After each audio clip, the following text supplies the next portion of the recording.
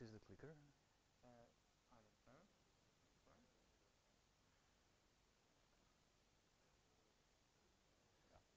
good.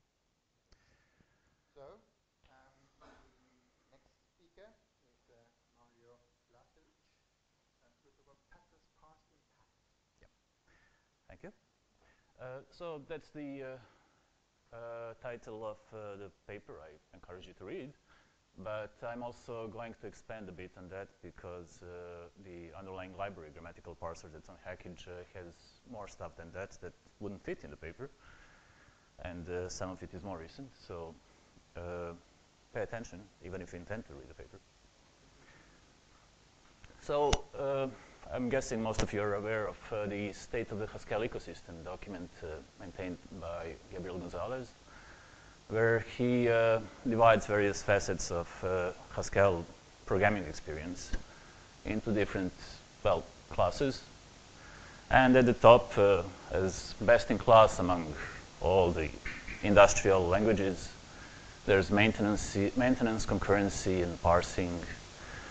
And in not so well supported stuff, we have education and database debugging support. So what should we work on? Well, there's two schools of thought on self-improvement or improvement of anything we love. We can work on amending our weaknesses and, developing a well-rounded character, I guess.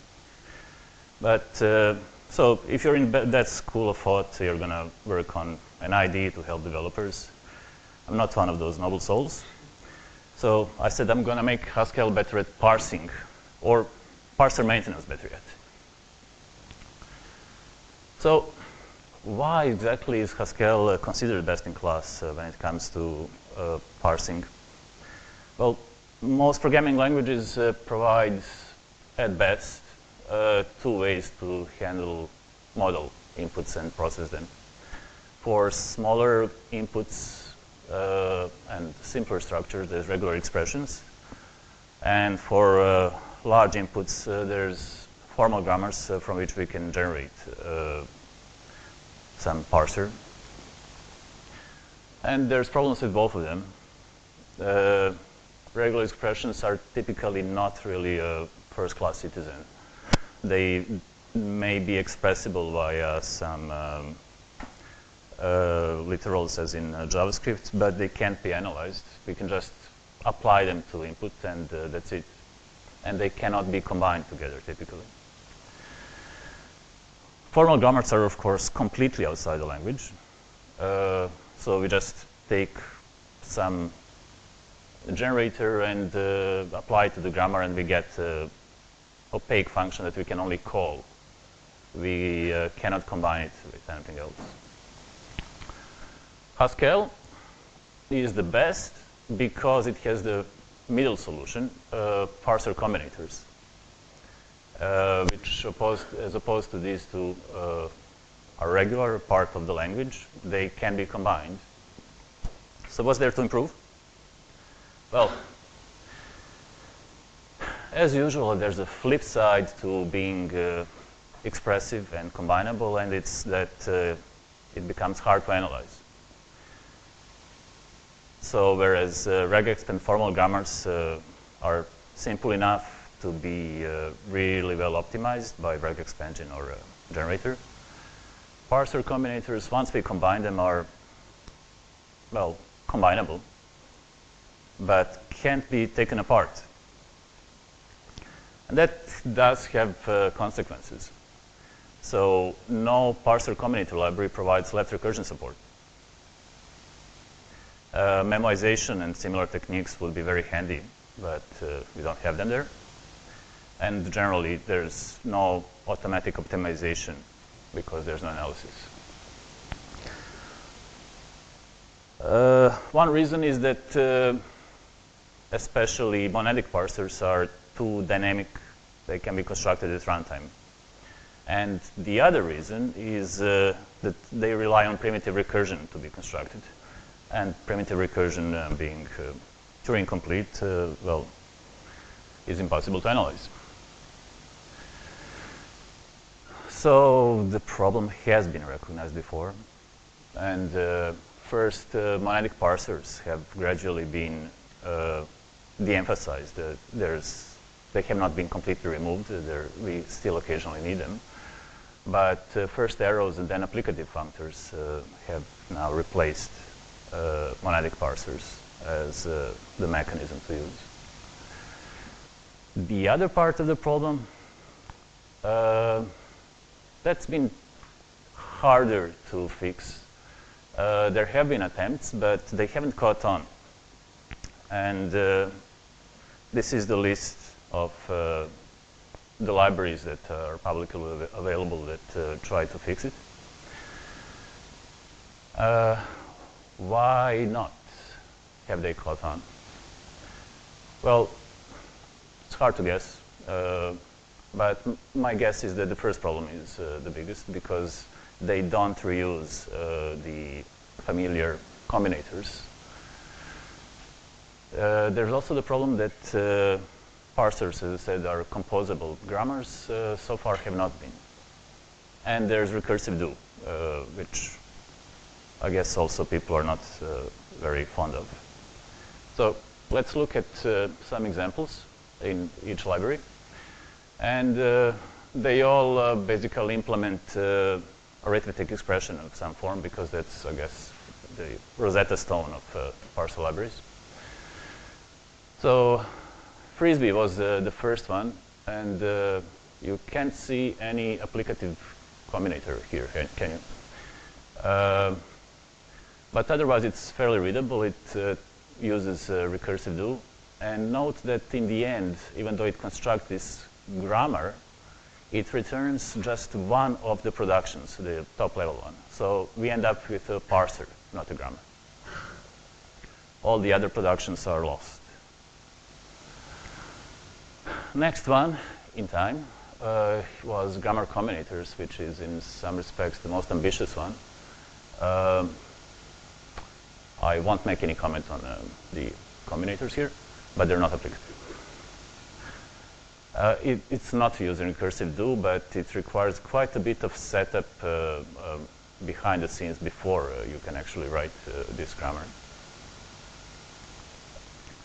Early is the newest one, well, apart from mine. And finally, we have regular applicative combinators used. Still, however, it relies on recursive do, and it only returns a single parser out of the whole grammar.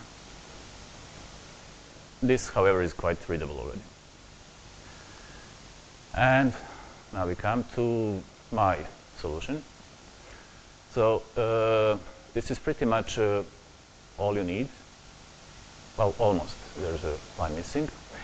So there's no recursive do. There are applicative combinators, and monads are usable as well.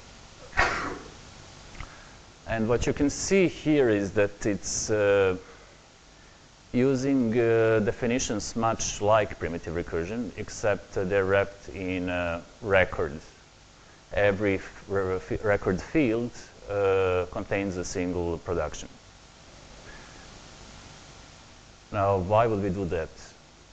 Well, if you just apply the function fix here and extract a single parser, this actually can be applied today to, say, autoparsec. I tried it.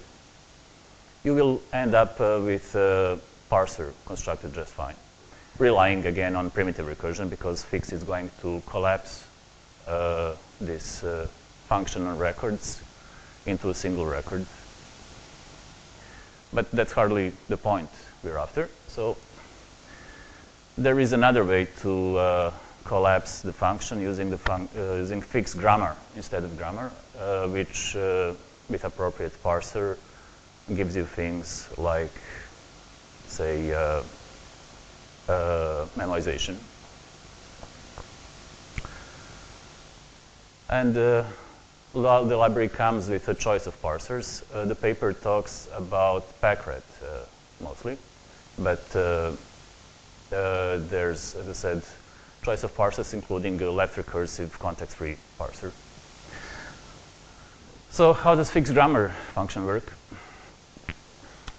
it's not magical, it's just applying that function which maps records to records to a self-referring record of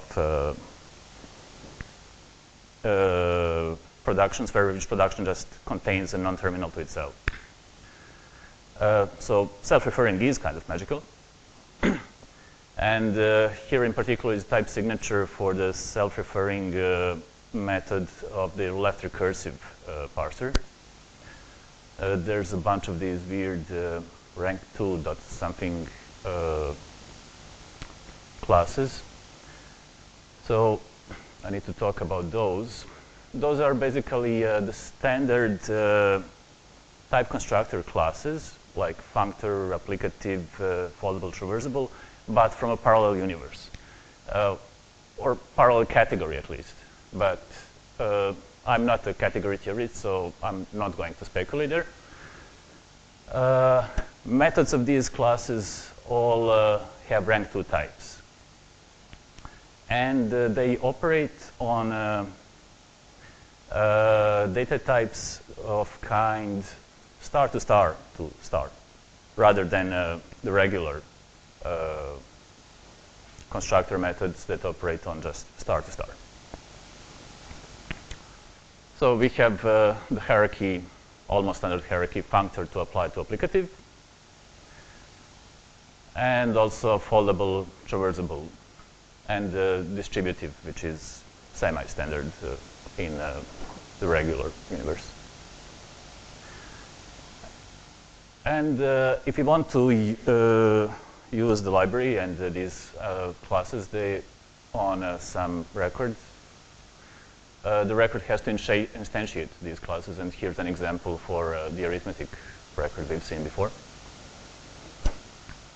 So instances are fairly mechanical, and really doesn't make sense to force everybody to write these, so you can just import a template Haskell template instead and instantiate it.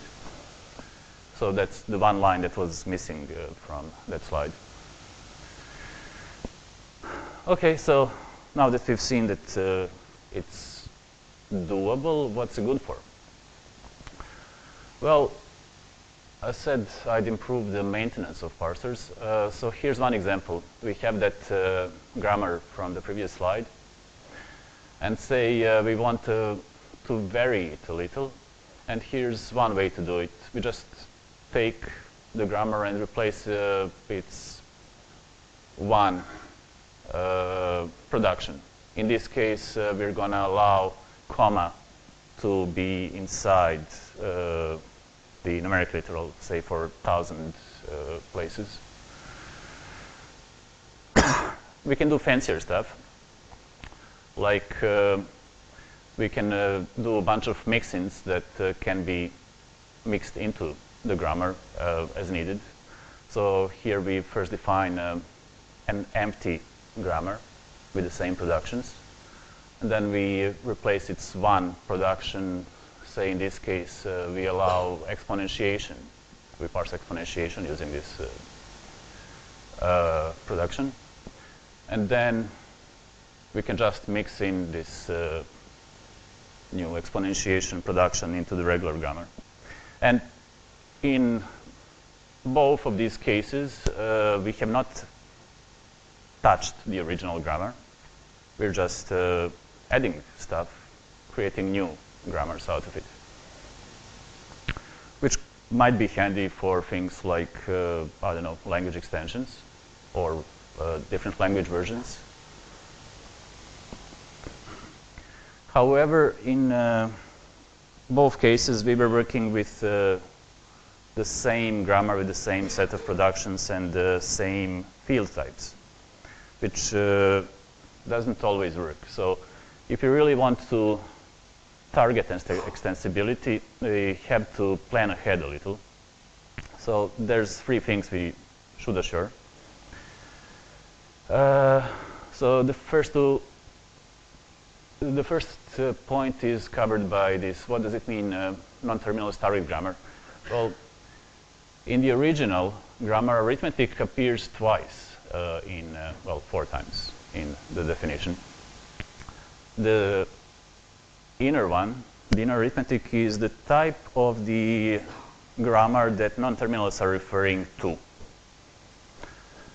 And if you just generalize that, we can inject non-terminals that refer to some other bigger grammar. So that's one thing.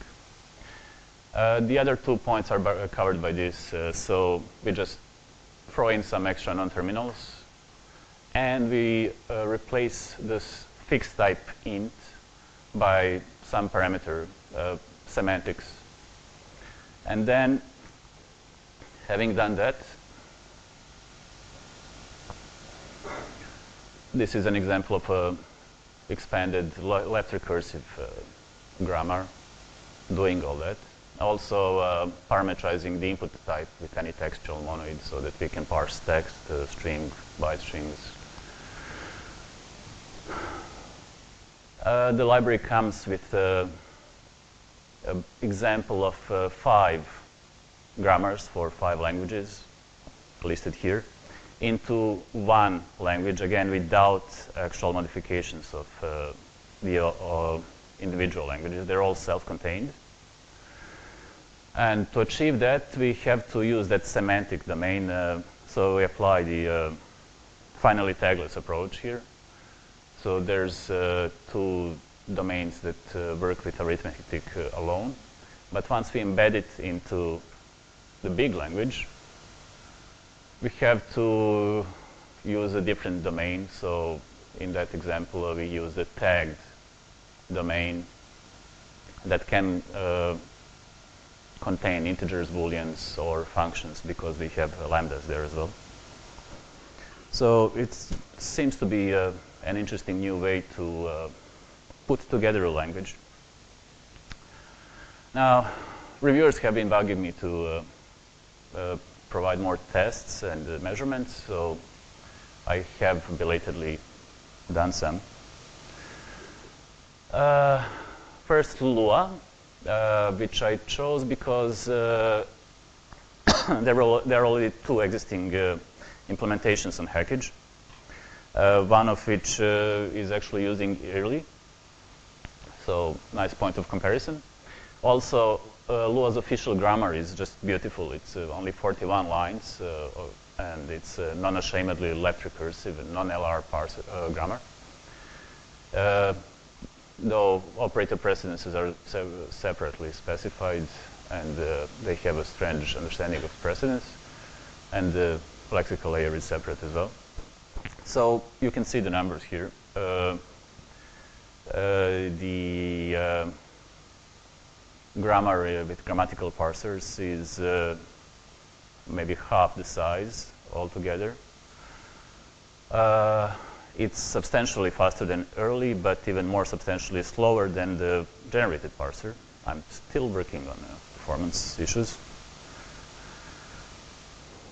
The other test, I picked WebIDL, again, because there was an existing implementation on Hackage, though it's incomplete, and it's based on Parsec.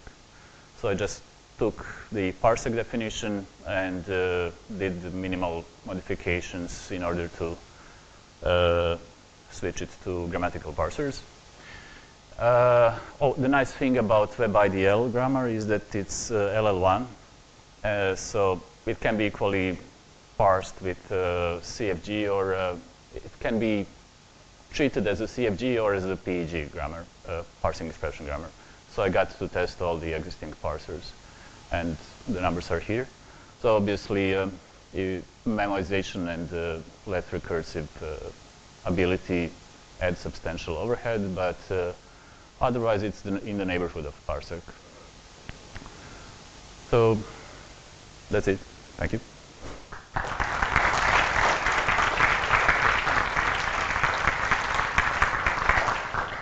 Plenty of time for questions. Once we get started, you said your aim was to improve on maintenance. Do you have any experience with such case? How far you have got with that?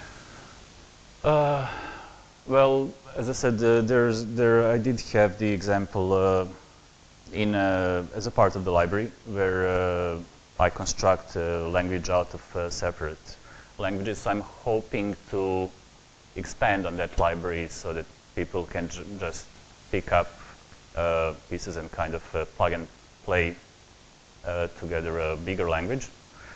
That's unproven and subject to future work, I guess.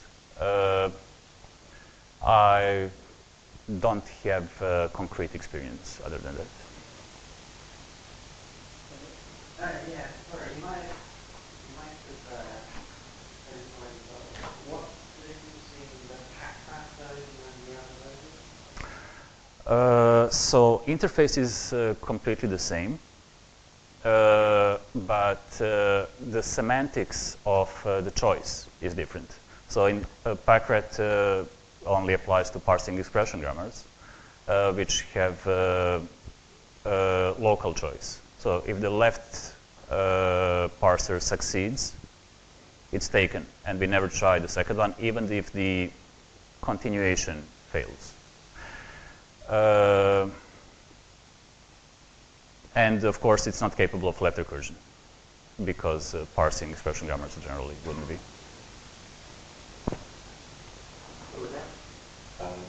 Is it possible to extend the grammar or create the grammar in runtime with this approach? Yes. Can you elaborate and explain how? So grammars are functions from record to the same record, endomorphic functions. So there's nothing magical about it. You can just construct a function to the same way you would construct any other function in Haskell. We can take existing parsers, combine them, inject them into a grammar, a single production or multiple productions, whichever we want, then combine it into an existing grammar, for example, and modify it that way. So there's no code generation as far as it goes. So this implies changes to the existing grammar definitions Yes. or combinations of existing grammars. What I'm asking is, would it be possible to add a completely new rule to a grammar, for example? Completely new, yeah. So the list of grammar productions is fixed. Now we could, but we can take two. There are examples in. Yeah, so we could take an existing grammar and build a product of that grammar and another grammar, which may be a single production. So in that way, yes, it's also doable at runtime. I believe there would be slight performance impact there, though, because every non-terminal would have to go extra in direction to fetch the results. Yes.